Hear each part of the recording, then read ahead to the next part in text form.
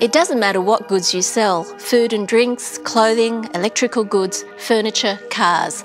The consumer guarantees apply, and you must understand what to do if one of your customers has a problem with something they buy from you. Of course, the consumer guarantees do not give an automatic right to a remedy. Consumers are not entitled to a remedy if they have misused a good, simply changed their mind, or the good has lasted for a reasonable period of time. But if goods are not of an acceptable quality, don't do what they're supposed to do, or don't match the description given, demonstration model or sample shown, then the consumer is entitled to a remedy, and failure to provide a remedy may lead to legal action being taken against your business.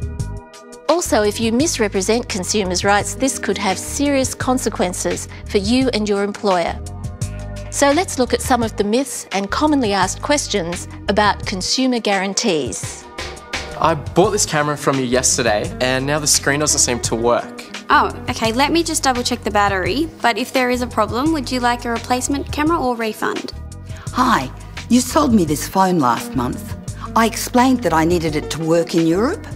I took it on holiday and found that it wasn't compatible for Europe and I had to buy another one. Can I have a refund? Oh, I must have given you the wrong one. I'll check with my manager, but I'm sure we can give you a refund. I bought this dress a few weeks ago. It doesn't fit. Can I have a refund or get a different size? Unfortunately, we don't offer a refund or exchanges, just for a simple change of mind. What about one of the most familiar palm-offs a consumer receives? I'm sorry, I can't take it back because it's not in its original packaging. You'll find our terms expressly state that goods returned must be in their original packaging. Does this trader have the law on their side? Can you refuse to honour a guarantee if goods are not returned in their original packaging? Well, it doesn't matter what the seller's terms say. The consumer's course of action is unaffected by whether the packaging exists or has been completely destroyed. What about? Sorry, no exchange without a receipt. Can you refuse a claim if there is no receipt?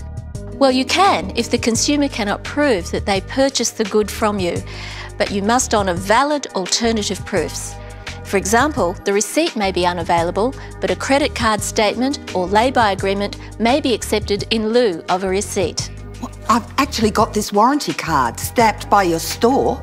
It shows the date I bought it from you. Right, fair enough. And have you ever heard or said, No, sorry, you're going to have to send that back to the manufacturer. True? Well, of course it's true that goods can be returned to the manufacturer, and in fact, the manufacturer often fixes the goods for the consumer. But even where the problem is a manufacturing fault, suppliers must still provide a remedy to the consumer and then deal with the manufacturer themselves. Can't you organise that for me? No, you have to do it yourself. Is that true? Actually, it's not. If your customer wants you to organise the remedy, then you have to do it. Frequently, failure to provide a satisfactory remedy arises because of ignorance or misunderstanding about the law. If you're not sure, ask. Ask your manager or supervisor, or get the information from the contacts given at the end of this program. Oh, sorry. The sign says no refunds or exchanges after 14 days. Can businesses rely on signs like this? No. If a consumer guarantee hasn't been complied with, then the consumer is entitled to a remedy. Signs like this are also likely to breach the Australian consumer law as they mislead consumers about their rights. I'm sorry, it's buyer beware. You bought that at the auction and there's no guarantee for auction goods. True? Well, goods sold at a traditional auction, where an auctioneer acts on behalf of the seller, will have certain guarantees with regards to title, undisclosed securities and so on. But the other consumer guarantees do not apply to goods sold at auction. Other exclusions include services provided under a contract relating to the transport or storage of goods for business purposes, or to services supplied under an insurance contract.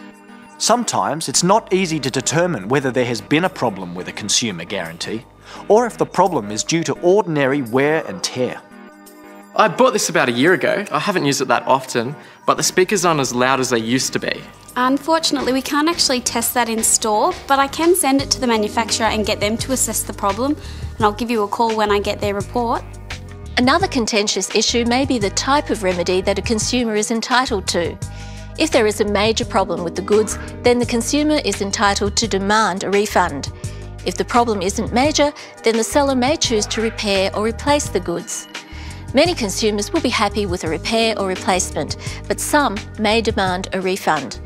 If you are unsure about whether or not the consumer is entitled to a refund, the best thing to do is ask your supervisor or manager for assistance. This is not only good customer service, but will help to ensure that the consumer's rights are upheld.